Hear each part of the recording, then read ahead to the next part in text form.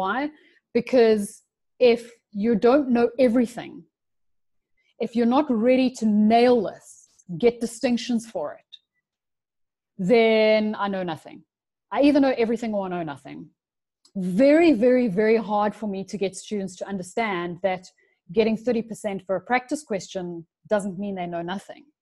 Think about the way that you speak about the questions that you do, the way that you speak about your exams, your tests, etc. So often I hear students say to me, I did a question for auditing and I got 30%. Oh my goodness, I know nothing. The very fact that you say that is an indication of the fact that you see less than a pass as nothing. Like it's either 0 or a pass. There's no in between. In reality, you don't know nothing. You know 30%. What we need to do is build on that 30%. And that's not going to happen by you going back and doing summaries and revision and mind maps, etc.